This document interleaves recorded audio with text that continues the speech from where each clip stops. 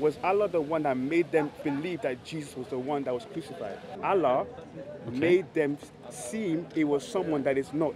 Okay. If I made something that seem that is not, is deceiving somebody else. When the Quran mentions the fact that Jesus was not crucified, yes, or not killed, yeah, it was made to look like he was. That Allah protected him. Yes. It was made to look like he was. So okay. I would like to say, right, that firstly, you have no idea who was replaced. I don't. And why they were replaced. Because Jesus was protected, yes. Jesus was protected. Okay. Right? And who was the person that made them see that it was Jesus? Because bear in mind, ironically enough, before Islam, Christianity reigned for 600 years. And then, not when we reigned, but it was known for them to believe that it was Jesus Christ. Okay. And after 600 years, then Islam. So were there Christians that didn't believe in the Nicene Creed?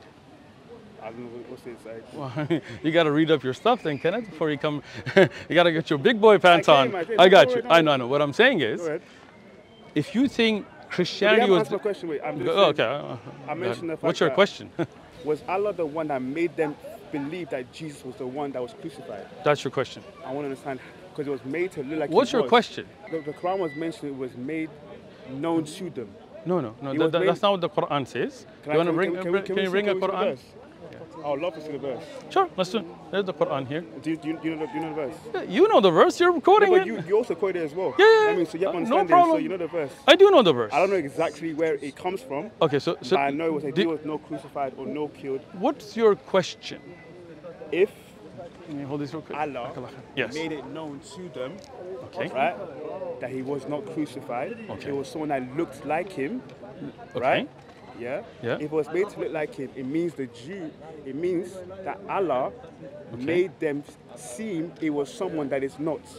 Okay. If I made something that seem that is not, is deceiving somebody else. Good. Let's look at the verse, right? Okay. Go ahead. And because of their saying, in boast, we killed Messiah, Isa, the son of Mary, the messenger of Allah. But they killed him not, nor crucified him, but it appeared to them in resemblance, was put over another man, and they killed him. And those who differ upon are full of doubts. Okay? So it does not say that Allah made it to look like them. Where is it, sorry? I'm sorry, go ahead, right here. Where is it, please? Right here. I'm going to say in both, we killed him in the name of Allah. But they killed him not, but it appeared, so it appeared to them. Yeah, Allah didn't make the person look like that. That's what appeared to them. For example, if you come to arrest me, and because of your Islamophobia, you might arrest my brother, and he appears to you that it's me. Okay? It doesn't mean that Allah fooled them or tricked them. That's not what the verse says. Okay? It appeared to them. They came to get Jesus. They got the wrong man. They did not kill Jesus. Okay?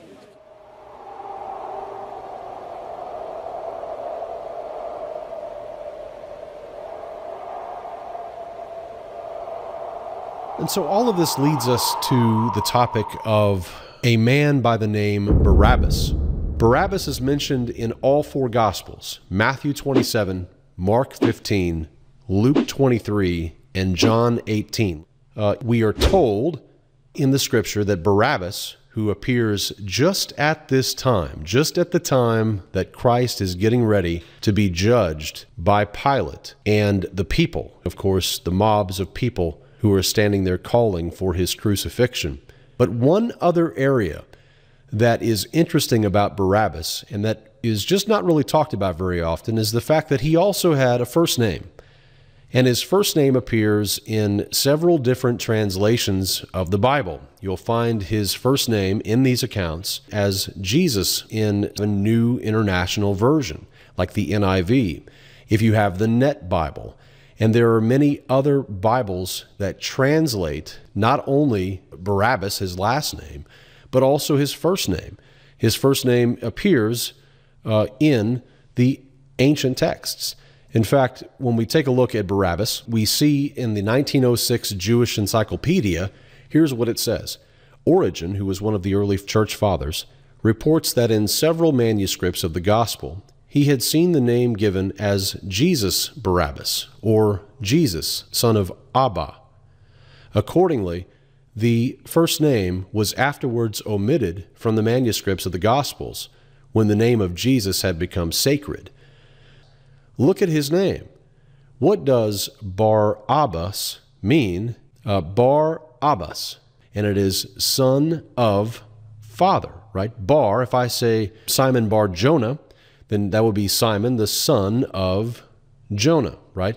In Islam, it's bin, but here it's Bar-Abbas. Who is this Barabbas the son of? Barabbas is the son of father, Abba, right? And we know that word to be father. Jesus, son of Abba.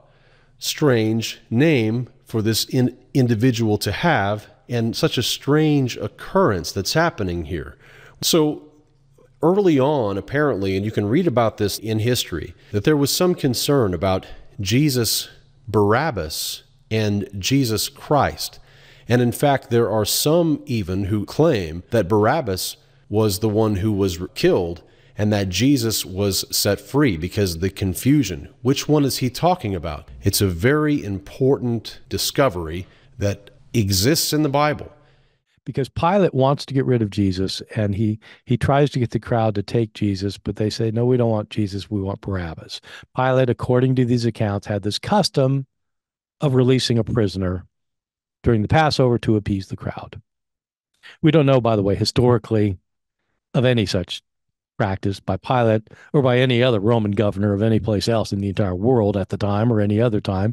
But the story is predicated on that he wants to release somebody, and he wants to release Jesus. First of all, we have no record of this anywhere else, not just of not releasing a prisoner, but specifically, we don't have any record of anybody named Barabbas that was involved in this, apart from these gospel accounts. And why that's interesting is because the name Barabbas, maybe a made-up figure, Bar in Aramaic means son, and Abba means father. He's the son of the Father. Which son of God do you want? Do you want the peaceful son of God who's willing to give his life for you? Or do you want the insurrectionist that's going to lead to the destruction of the nation? Oh yeah, we want the insurrectionist. The Roman governor would let free somebody who was, fomenting rebellion against Rome. What they did with those people is they crucified them and they left them on crosses for a few days, so their body deteriorated and got attacked by scavengers. That's what they did to people like that. They didn't let them go.